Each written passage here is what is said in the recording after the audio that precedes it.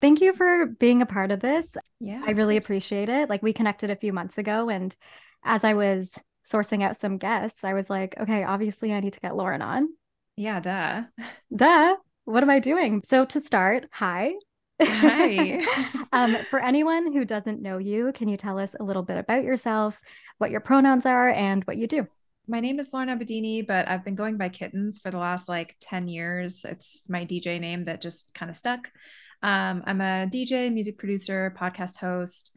I teach some DJ workshops. I am an investor in a restaurant. I just kind of do a lot of little bits, and that's fun. Pronouns she, they. I'm very out lesbian, Yes. half Persian, other half is a white American. So I kind of got some fun little experiences in life. And yeah. Yeah, so I mean, I've been actually following you for a few years now. Mhm. Actually, before we connected about your podcast, I had already followed you on Instagram, and that's why I saw. But um, I was so in awe of how much you were open about your sexuality. Like, I truly just saw your profile on Instagram, and I was like, okay, this girl is so badass. Like, DJ, out lesbian, and I was figuring myself out at the time. So really Yeah. appreciate you for that. Uh, Aw. yeah, but I want to know more about your coming out experience as, I mean, a first generation Iranian American. I mean, you're half Persian. I'd like to know more about that. It's, I mean, I think one thing that is really important to stress is like, you never stop coming out. And so if I wanted to be really honest about my coming out experience, it's spanned 18 years now. It's been 18 years of coming out over and over and over. But my initial coming out, I think, was to myself. And that was when I was 15. And I met my first girlfriend through my friend who was like, I think I might be bi.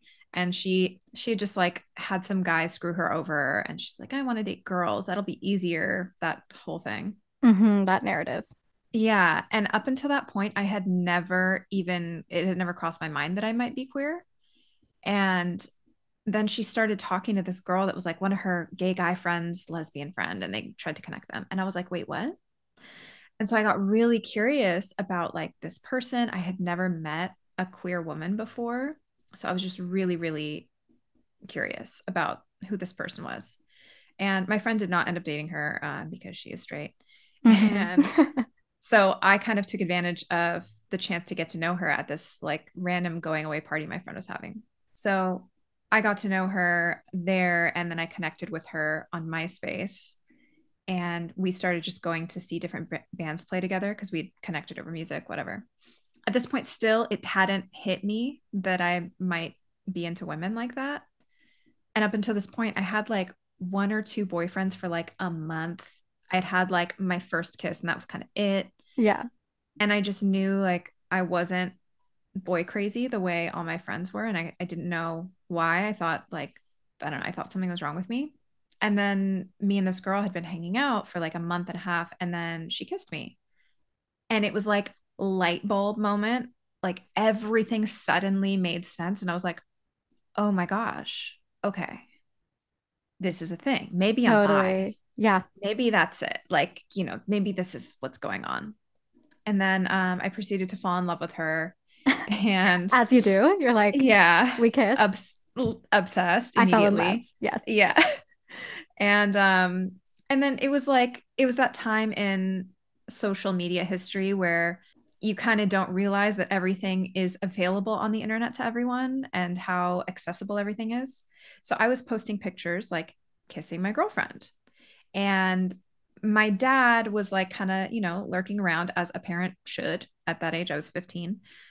And somebody also let him know to look at my MySpace. And so I kind of got outed, but I also kind of outed myself, I guess. Oh no, but Um, still, I mean, it's still kind of like your personal yeah, platform that like you feel comfortable posting to, but I get that. yeah. That sucks. I wasn't ready to tell him. No. So he found out. And then my mom found out before him because I had been dating this girl for like 2 months at this point, and I was like all, just obsessed. And I was sick, and she showed up at my house for Valentine's Day with like candy and teddy bears and all this crap. And my mom was like, "That's not just your friend, is it?" And I just like broke down and started crying. And I was like, I think I'm in love with her. Oh my And God. And wait, how old were you at this point? 15. You're 15. Wow. Oh my Yeah. God.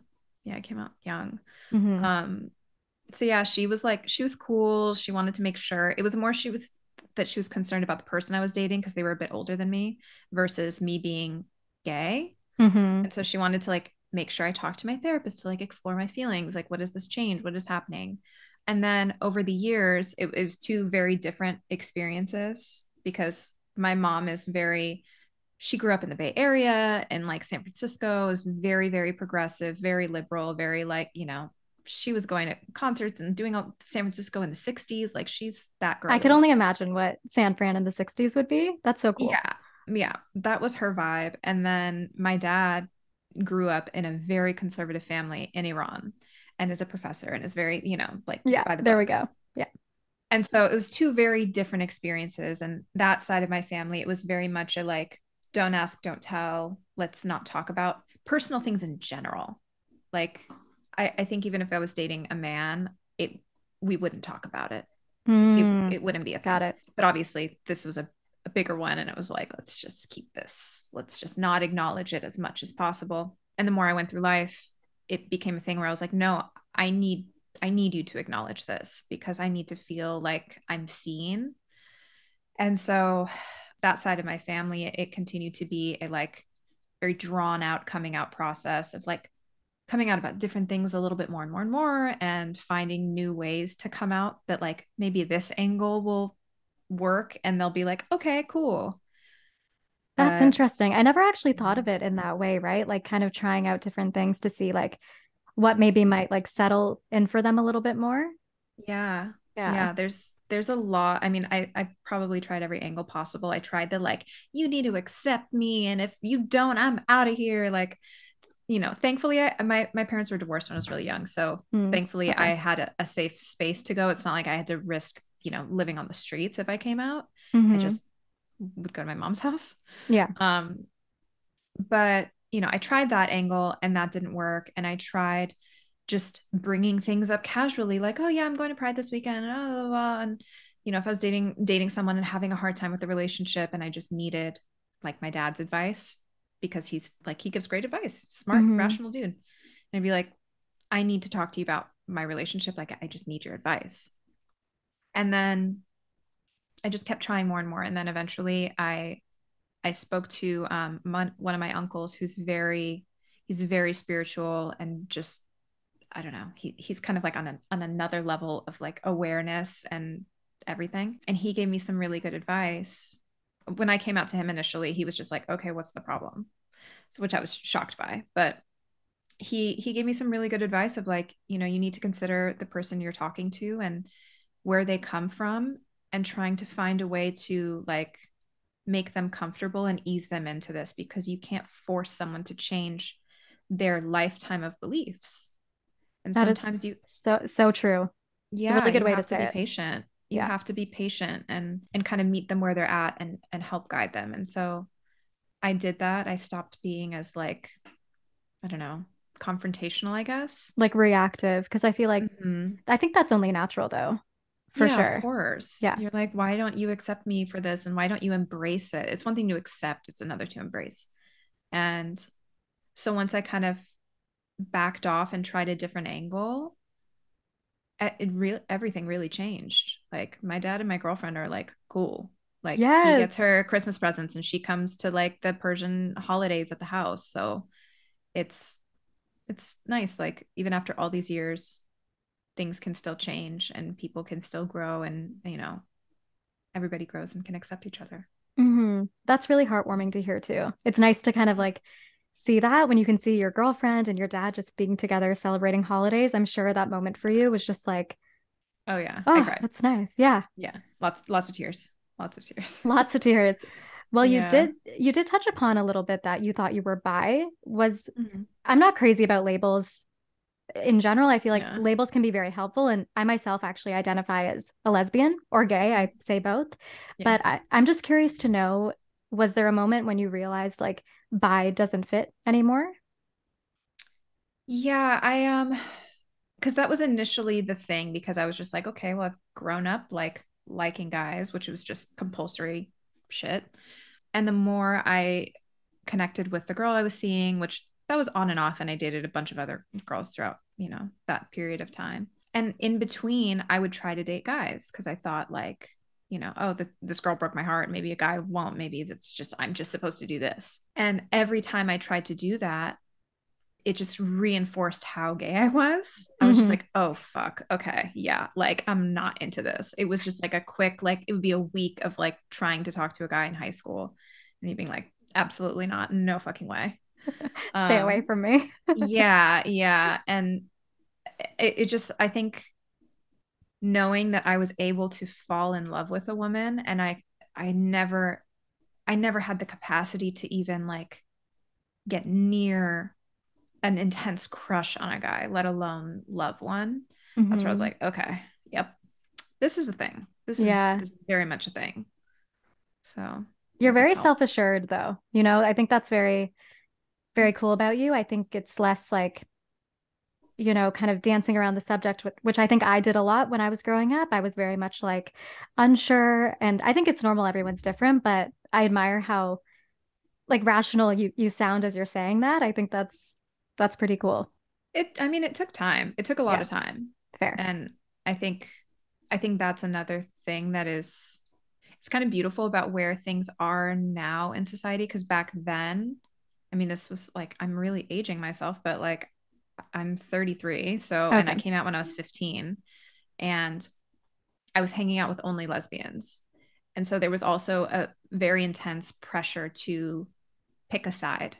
There was Mm-hmm. much less acceptance of the spectrum of queerness. Mm-hmm. So I felt like, okay, I need to figure this out. I really need to figure this out, because if I was bi, I was going to stick to it. If I was a lesbian, I was going to stick to it. And I know, I mean, after all these years, obviously, I know I'm very much a lesbian, but I'm just glad that there's that like space for people to just be and Mm-hmm. explore whatever they may like, and not be like, I don't know, punished for You it. must be like, yeah, punished for it. And also, I mean, we're still working throughout, like with things even in the queer community as well. I think with Totally. labels, that's going to be an ongoing process. But you're right. I mean, in this day and age, it's very much more accepted to kind of stay open and be like, I'm fluid, you know? Mm-hmm, mm-hmm. There's less emphasis on that. Yeah. But you kind of mentioned that you didn't even think you were probably queer until you met your first girlfriend. But Mm-hmm. afterwards, were there moments in your childhood with like, if there were certain celebrities or yeah, like TV show Oh, characters that you're like, everything oh, made I was sense. so gay. Yeah, exactly. Everything made sense. Yeah. Literally, like I was in dance class like my whole, like all from when I could walk through college, and dance studio, competitive teams and whatnot. And I had a crush on like multiple girls at my dance studio. Like I was so obsessed with them. I thought they were so cool and so beautiful, and I just like wanted to be near them. And I knew I was being weird, and I just didn't know what it was. And then looking back, I was like, oh, I just had a massive crush on them. Like that's what that was. Yeah. Yeah. And same with like, I think my most vivid memory of like a media moment was watching Titanic in theaters, Really? What because part? the scene where she's naked and getting Okay. drawn, Actually, as I said that, I was like, okay, I should know. that, but like everyone I knew was just gushing over Leonardo DiCaprio, and I was like, did anyone see Kate Winslet naked? Like, and I asked my mom, because I couldn't stop thinking about it, and I asked my mom, I was like, I can't stop thinking about that scene. Is that like weird? And you know I really was like, I feel like something's not right or not normal about what I'm thinking. And she's like, no, no, no, honey, that's fine. You're just curious about like what your body might be like when you grow up. And I'm like, no, Not exactly. no, no, wrong, wrong. But That is so good. Actually, I haven't heard a lot of people say Titanic, which it should be. I mean, I feel like seeing Kate Winslet naked was like for me as a kid too, that I was like, oh my gosh, like mhm. for sure. But and I feel like that scene specifically, like a lot of times when we see women in media, especially back then, it was very much male gazy and sexualized. But that scene was so like soft and beautiful. Mm-hmm. And it wasn't like, I mean, he was drawing her naked, but it wasn't this like objectifying, uncomfortable moment. It was very tasteful. And she seemed very comfortable and empowered. So I think that was another thing that She I liked about did. it. And I Yeah. don't know if I'm making this up, but I heard it was one of the first scenes they shot, actually. Oh, really? I didn't know that. I mean, I'm gonna Google that after, but Yeah. I I'm Might just be. spitting out facts, but Yeah. I think they wanted to like kind of get that authentic like nervousness as Mm, well from Leo's yeah. reaction. And I'm gonna look that up after, but I feel like it might have Yeah. been. You did kind of touch upon this a little earlier, but what did you struggle with the most while discovering your sexuality? Like, do you think it was kind of more the family dynamic and or were there other factors? I think it was, I think it was real. I mean, the family dynamic was a big thing, and feeling like I'm still worthy of being loved, even though I may be disappointing people, because I'm not meeting the expectations. That was a big thing for me. And like I felt that all the way through, adulthood up until not too long ago. Mm-hmm. But I think it was definitely that. And then trying to figure out like, do I like guys or do I like girls only? And now we have so many resources to just, like there's checklists for like, are you a lesbian, and people had Mm-hmm. Google, and I only had the L word like when it was originally out. And like that was really it. So I think the not knowing and trying to figure that out was a little weird because there's a judgment of like, are you with us or are you like not? Mm-hmm.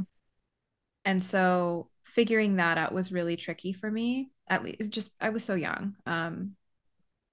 But now I'm just glad that there's so many resources for people and open forums for people to talk, because I thought I didn't know anyone who was newly queer. It was all like older established lesbians That or is straight so true. people. Yeah.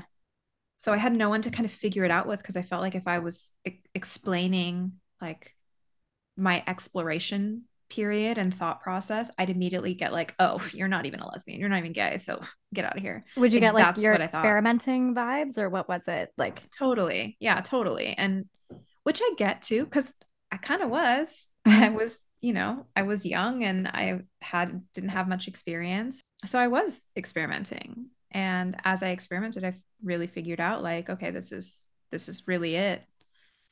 But it would have been nicer to have like a safe space to discuss my thoughts with like-minded people who are also exploring and experimenting. Mhm. Yeah, you Yeah, don't that was feel like you're tricky. like on your own little island just trying to figure it out. Yeah. Yeah, I didn't have anyone to talk to, so Yeah. it's hard. And that's hard too, like that the L word was probably the only type of media representation you had because I Mm-hmm. actually had my sister on recently. She's 8 years older than me, so she is 35.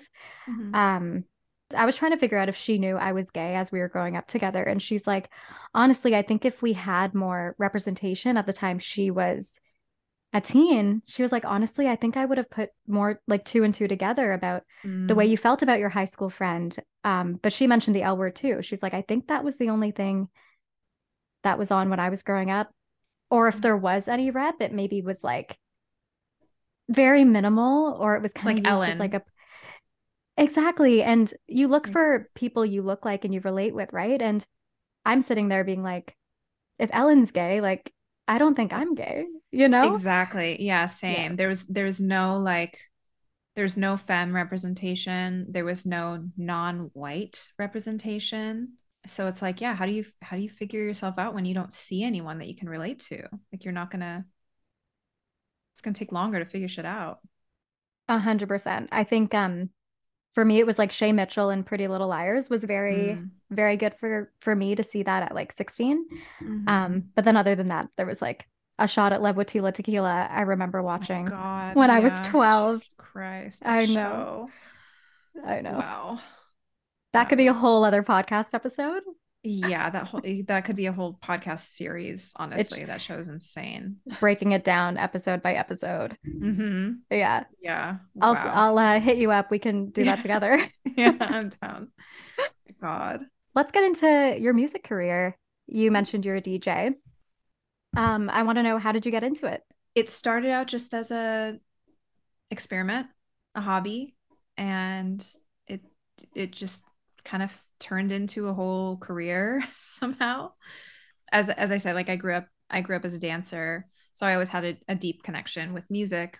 When I was growing up, like I really shouldn't have been sneaking out, but when I was like 13, 12, 13, I started going to local shows and concerts and stuff. And so I was just finding new ways to engage with music. And my first girlfriend, she was a few years older than me, she was a film student. And so she was going to these different clubs when DJ culture was really like blossoming at the time. It was like when Steve Aoki was really coming up, and like Very DJ cool. AM, if you know who that is. So she would go to these clubs and film recap videos for them, because that's how they promoted the nights.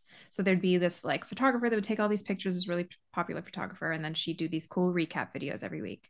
So I would be able to sneak in with her.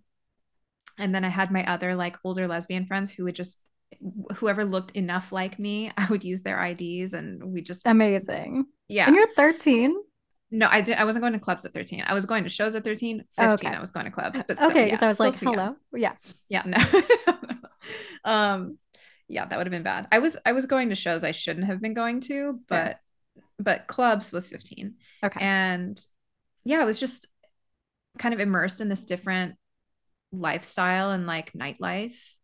And that was a time when DJs were really kind of becoming a central part of an event. And then as I grew up, I started going to different things in the area, different music scenes that had DJs and producers that were more highlighted as artists versus just like the person at the party. And that the music and the way people were doing things was so different that I got really inspired. And I really wanted to try, but like major barrier to entry. It was expensive turntables and, buying records, and like literally just to start, it's like 3 grand, just startup cost, Yeah, base that's not level back easy to then. just be like, okay, cool, great, Yeah, no, let's go. no, no, no. And then on top of it was the same thing about the representation. I didn't see anyone. It was literally like all men that I saw, and there was maybe one or two women who I couldn't identify with at all. And so it took me a long time to kind of get the guts up to start. And thankfully, I had a lot of guy friends who were just in the scene, and they were excited to just teach me and help me because they knew how much I loved music. Mm-hmm. And then from there, it just kind of became a fun hobby for me to learn. And I started working at this nightclub in LA while I was in college. So I was studying marketing. I was doing marketing for this club, and eventually I convinced them to let me DJ there.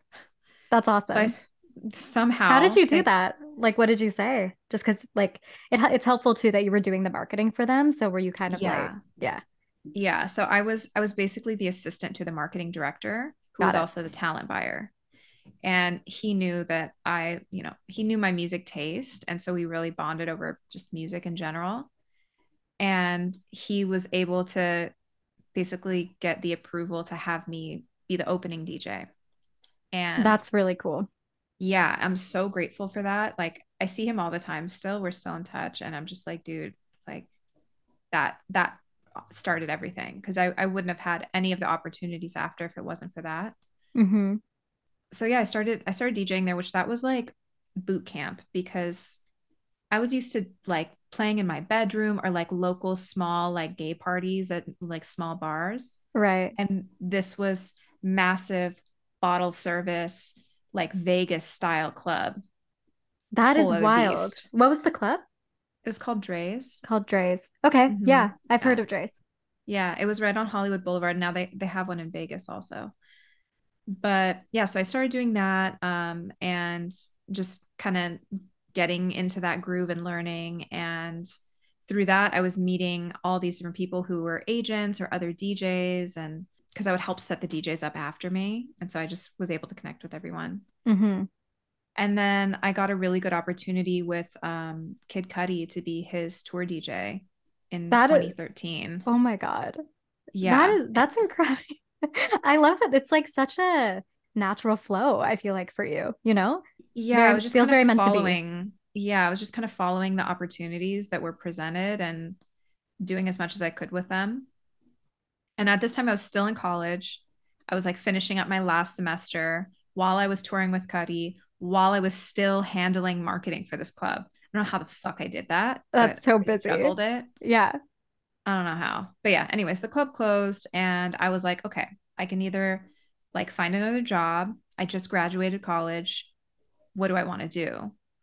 And I gave myself 6 months to just see through the DJing thing and see like, okay, can I like make ends meet and really like survive off of this and make this Hmm. a thing? Or do I need to just go get another job?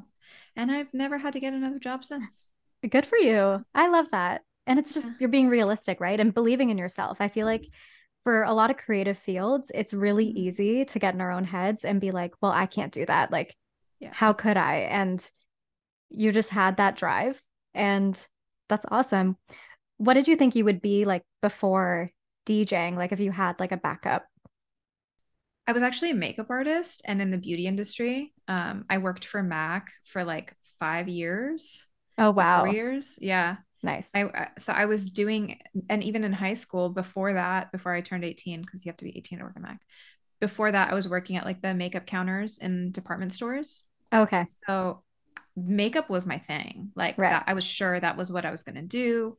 And when I was going to college, I was like, okay, like I'll get my degree and then my cat's trying to get in here. I was like, I'll get my degree and then I'll do marketing for beauty brands. Like that Hmm. was my whole plan. And then I got in a car accident and realized like I don't Wow. like this industry. It didn't feel right. And I kept hitting weird walls that I was like, this is a sign I'm not supposed to be here. Hmm. And so I quit and thankfully I knew a bunch of people in the like nightlife scene in LA because I was going to clubs so young. Hmm. You have connections. Yeah, I was like, hey, can you find me a job? Like, I was like, I don't know. I'm down for whatever. Like, if you think I should like be a bartender or like, whatever. And he's like, I got the thing for you. Like, you're smart enough to do this job. So let's put you there. Yeah, just kind of all fell together. Yeah, it really did. Well, yeah, it's weird when you think about it like that. When you look back and you can see how it all just flowed. As I was like looking into this and doing a little research before the interview, I saw that you had hosted these like power workshops, Yeah. like teaching people how to DJ. And I'm just curious, like, tell us a little bit about that. And are you planning on hosting any more in the future? Yeah. Hold that thought. My cat's like dying to get in here. Sure, no worries. Come here. You're just crying for attention. So Okay. cute. To be honest, I actually wanted to just interview your cat. So we'll just take it from here. That was my whole She's plan. here. You guys planned this. You We guys plan planned this, huh? I when you were talking, I was like texting her, just being like, come through, disturb right now. But yeah, so Power, I started that because I remembered how I didn't have someone to look up to and feel like, I don't know, like I could connect with in the DJ world. And I didn't want that for other people. I'm like, I'm sure there's so many people that want to learn, and there's all these fucking barriers. Everything is expensive. It's a bunch of guys. It just doesn't feel inviting unless you have all these resources. So I was like, let me just provide the resources so that people can have a day to just like get their feet wet and have a chance to be like, do I like this enough to really like pursue it and sort of Hmm. break the ice with the learning? And I wanted to make sure it was a really safe space. So it was women only, queer people, anyone of a marginalized gender identity was welcome. And it's just fun. We all like learn the basics of DJing. Everyone gets to connect and like make friends. And we bring like a bunch of stuff to donate to local shelters. So if people wanted to bring, whatever clothes and toiletries, Goodbye. Okay. Oh, great. She just left me covered in cat hair.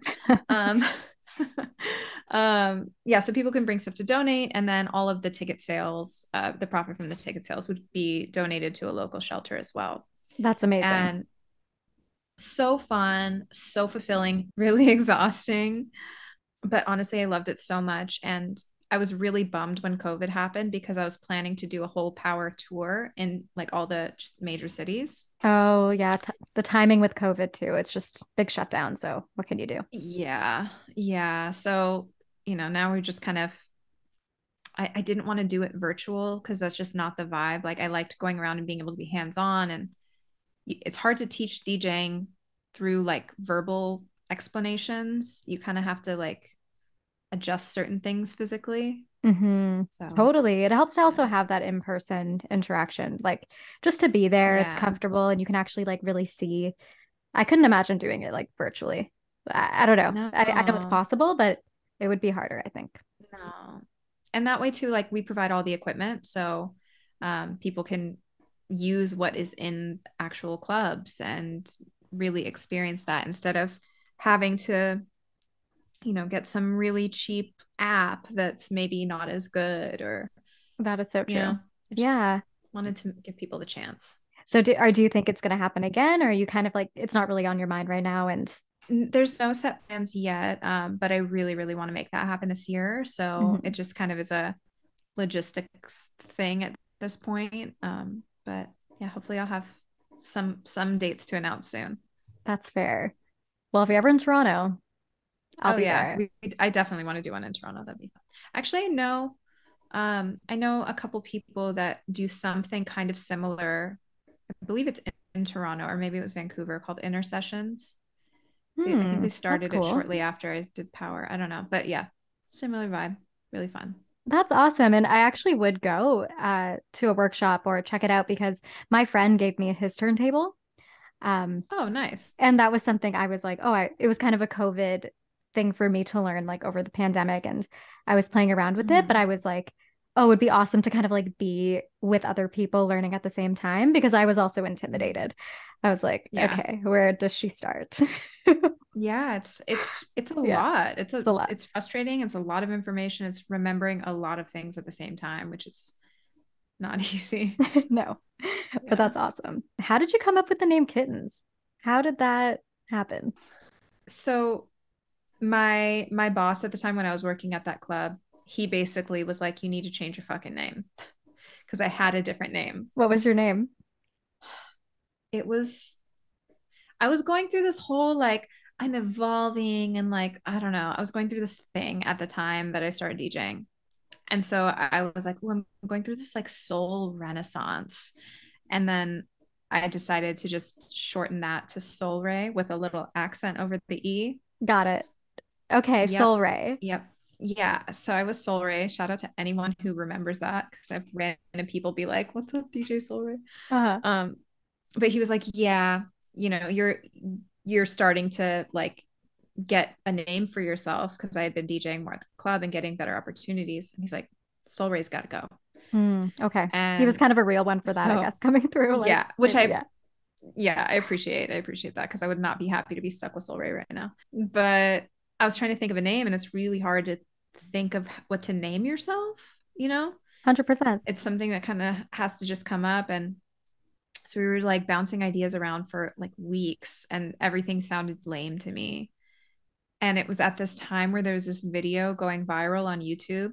This was in like 2012. And it was these little orange kittens on turntables that were turning and they're all like wobbling and falling all over. And I kid you not, like I would get sent that 90 times a day from different people being like, oh, look, it's you, it's you. And I'm like, everybody associates me with cats already. And I don't know. So I had finally gotten it sent another time and I was in the car with my old boss driving.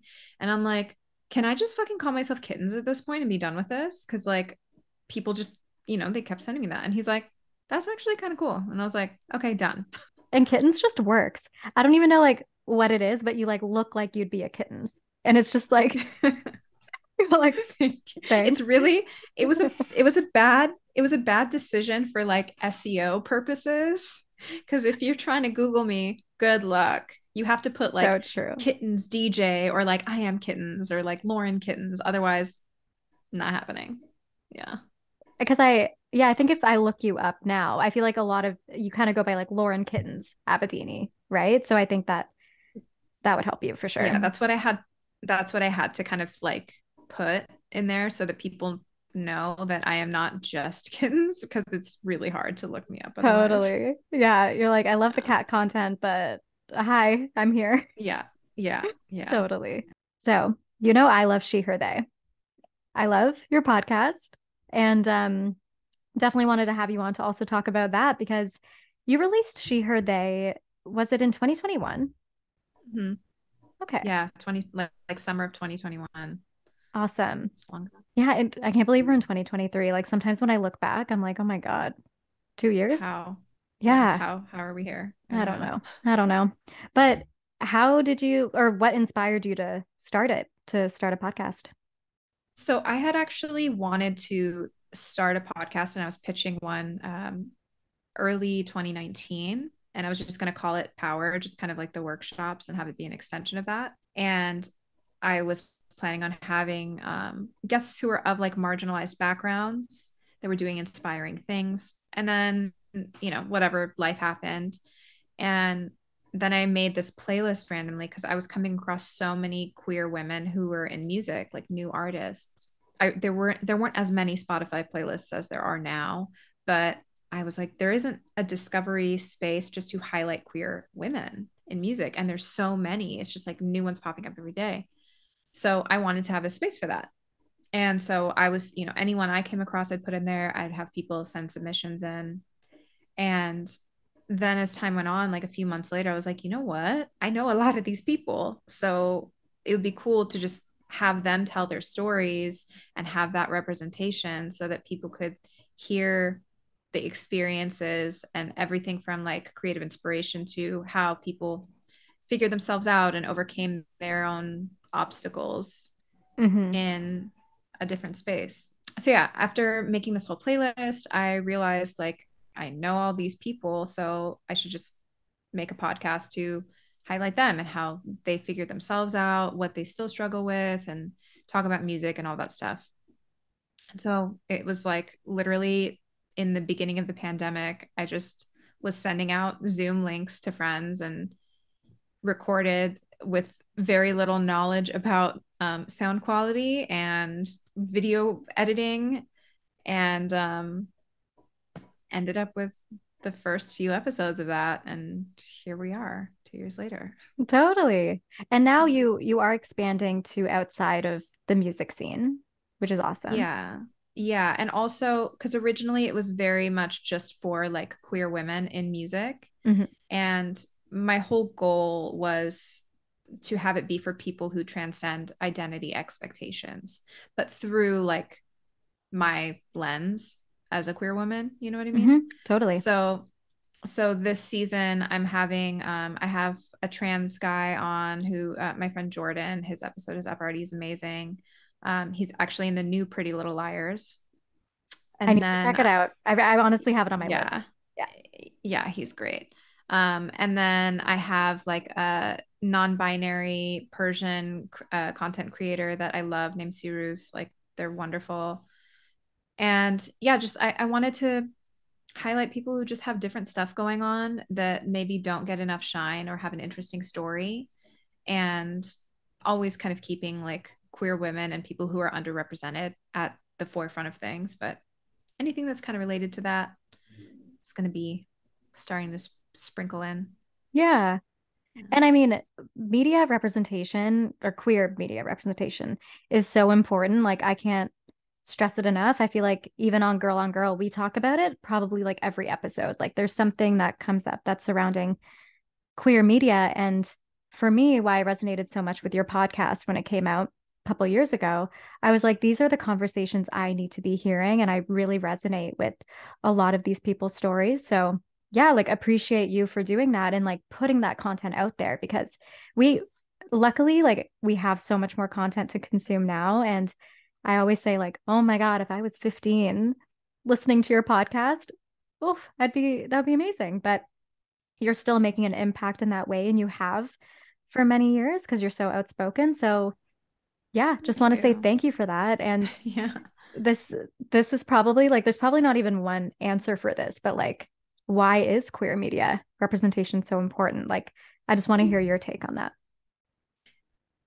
I mean, I think there's multiple answers for that. One is just having that representation to normalize things. There was just some meme going around today that I saw about how something like 7% of Americans identify as queer now, and that's doubled in the last few years. And all these conservative Republicans are just like losing their shit, like, oh, they're bad influence. But it's not that. It's because there isn't there's space and people aren't being punished for being themselves, and so they're not scared to explore or come out or just like be open about their identity. So it's not that all these people weren't queer before, it's just they weren't saying it, they weren't being open about it, they weren't giving themselves the permission to be themselves. Mm-hmm. And so I think media representation really just gives people permission to be themselves, and that's the most important thing. Mm-hmm. And it normalizes it for people who are not queer to see what being queer can look like. You can be literally anyone from any ethnic background, any, socioeconomic background. You can be masculine, you can be feminine, you could be everything in between. Mm-hmm. And that is all valid and okay and normal. Mm-hmm. So I think Very. I think just the more we can see that stuff, the better. Oh yeah, the better. And actually what you had said, have you read the book Untamed by Glennon Doyle? No, I have it downloaded and I haven't read it. Okay, let me know what you think about it because there's just this part, it won't give anything away really, but there's just this part where she, I think, is on like a book tour or at some press conference, and someone asks her, like, why is everyone so gay all of a sudden? She's like, I'm not trying to be like ignorant, but I just want to know. But people have been gay, you know what I mean? But we've Yeah. been gay. Like, but exactly Yeah. like you said, growing up in a society where it wasn't normalized, people repress and shove it right down. So that is why, Mm-hmm. like you said, media rep is important. We need to see ourselves. Otherwise, we're invisible, you know, Exactly. or you feel Exactly. invisible. Yeah. Yeah. And just being able to, for younger people to figure themselves out too, because, or even older people, I know a lot of people just haven't started questioning their identity until later in life. And it doesn't come until they see somebody that they're like, oh, that person is like me and they're expressing feelings that I have. Maybe that's what this is. And the unknown confusion about somebody's identity and thinking they're weird or something's wrong with them, they can finally put language to that and validate that feeling and skip a lot of the like confusing bullshit that comes with figuring yourself out. I know for sure. And it's hard sometimes because I mean, I grew up in Whitby, Ontario. So like from Toronto, it's about an hour away, but it's very Mm-hmm. like small town vibes, like very white, very hetero. So Mm-hmm. I I feel like maybe growing up in Toronto maybe would have been a different experience for me because I moved out Totally. when I was 17 and kind of came straight to Toronto. But Mm. you grew up in Los Angeles, right? So I grew up in this like the suburbs. So I was maybe like 30 minutes out from downtown. So still like it's kind of a different world out there, but I spent a lot of time in the city. So I feel like I got a balance once I was Got it. able to start driving, at least right before that, when my friends started being able to drive, I guess. Yeah, because I was just thinking too, for people who grow up in really small conservative towns, like that's tough because you kind Oh of my God. only see what is around you. Um, Mm-hmm. so any type of queer media rep is important, or like kind of using like your TikTok or your Instagram to also connect with other queer Mm-hmm. creators or queer people. Like you can actually really make friends through that, which I think is really For important. sure. Find your For community. sure. Because I mean, before we had any of that, before we had social media or any kind of like proper media representation, you're in this small ass town and you like don't don't know where it's safe to be yourself or how to explore that or how to validate that, and you just have to risk like leaving everything you know to figure yourself out. which Mm-hmm. I can't imagine. I can't imagine how scary that is. It's very scary because there's like also an inner confidence to do that that a lot of people need. And it's there, but you have to kind of own it. And I can only imagine how many people would be like, I can't, or it's just Mhm. easier if I Totally. just settle. I don't know. Could go on about Totally. that forever. Yeah. Wow. God. Yeah. Cannot imagine. I only have a couple more questions for you because we Yeah. are about to wrap soon, but what advice do you have for people who are thinking of coming out or are in the process? My advice for people coming out would be number one, make sure you're safe. Make sure it's actually safe for you to come out because anyone can tell you to come out and like be yourself, whatever. But if you are not going to be safe, like keep that as a priority first. But aside from that, I think keep in mind who you're coming out to and strategize the delivery because that makes such a huge difference. And at the end of the day, we want to get to a point where whoever we're talking to will be able to see us and accept us and embrace us. And it's really hard to do that if you're kind of throwing a lot of intensity or expectations or, I don't know, certain energy at somebody that is going to throw their defenses up. Yeah. So strategizing really helps consider what their background is, what their beliefs are, what their concerns are, and reassure them in the process. Mm-hmm. Like that's something that I think is so helpful is you can say to say a conservative parent like, "Hey, this is me. I will always value family. I will not do anything to embarrass you. Will always respect XYZ, but me loving who I want to love or being myself is not going to do that. But don't worry, I'm not going to like be crazy out here.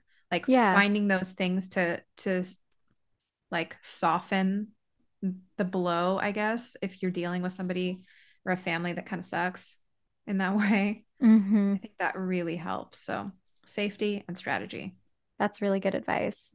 It's Yeah. really good advice because I feel like, I mean, even for me, I would always be so headstrong and be like, why can't people just understand? Like, Mm-hmm. you love who you want to love. Like, why does that matter to somebody else? But you're right. Like, people grow up with different beliefs and their environment, and that's all they know. So, I mean, it's about strategy, like you said, and kind of being patient or even allowing them to like take that information and be like, sit with it and Mm-hmm. we can chat. I'm here to communicate rather than Totally. where I've definitely been like, well, if you can't accept me, then Fuck I off. would I Yeah. would yeah, exactly. Like fuck right off. But I also have to realize like it's not always like as long as people are willing to learn and accept, I always have more of that empathy. So Yeah. Yeah. yeah, Totally. Totally. Because some people do need to be told to fuck off, and that, like that's fine. But you at yes. least gotta like you want to increase your chances of a successful coming out and reduce your risk. And so then just a little bit of strategy and yeah. Lastly, do you have any like upcoming projects that you want to plug and where can our listeners keep up with you? She Her They is on and popping. So you can find that on my page on Instagram at I am kittens or at She Her They on Instagram.